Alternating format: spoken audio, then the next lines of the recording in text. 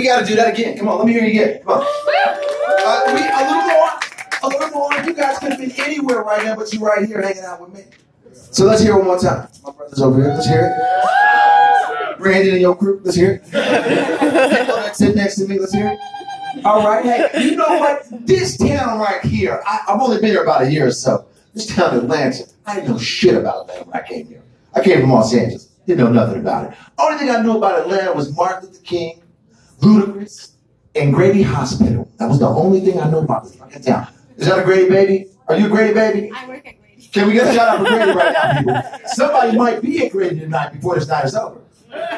But you know this town, you guys had Martin Luther King, Andrew Johnson. You guys had a shooting at the Olympics, which was real crazy. And you had a motherfucker set the freeway on fire and shut it down. Can I hear it for him? Crackheads, unite. This crowd is hard. You guys are working me here. You're working me here. Listen, since we just have such a small, intimate crowd, let me just get close to you guys. Tell you what I've been going through. You know, when you hit a certain age, and I'm at that certain age, I might not look, but you get a certain age, and you start going to physical examinations, they stop listening to your heart, listening to you breathe, put their fingers next to your nuts and cough. Those days are over when you get a certain age. They want to look through your ass when you get my age. Now, you guys don't know nothing about being looked up your ass these days. Hopefully, I hope that's not the case. But when you get to a certain age, the doctor comes in and says, hey, how you doing, Mr. Lee? Hey, good to see you. You're here to get your prostate examined. Now, when I heard about the prostate thing, I really didn't think I'd be going through that.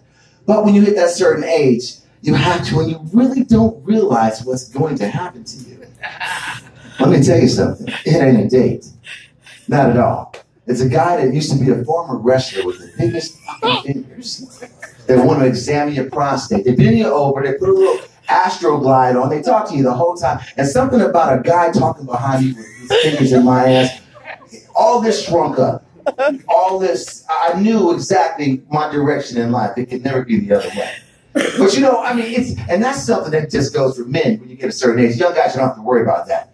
But women, oh, the mammogram. I used to think mammograms were sexy until I saw what they did to you. Young fellas, if you've not seen a mammogram, it's like they take a beautiful Pam Anderson or Pam Grier kind of titty. That's a serious. Women, can I hear it for nice titties? Do you guys like to have nice titties? Women, nice titties. Any women out here? And they put that thing in a machine and they squeeze all the cuteness out of that titty. Just, and the titty's flat. I swear, it's something to see. But you know what? Jesus is good because it bounces right back. So they don't allow guys to work in mammogram. You work in my show? No, you work in my show? Let me throw pelvic exam into this. I wasn't going to talk about pelvic exams. I thought that was actually a dirty word until I found out I've been giving them since the 80s. Oh, come on now, fellas. Fellas, come on now. Don't make me feel like I'm alone. When I'm digging in, I'm hitting the back.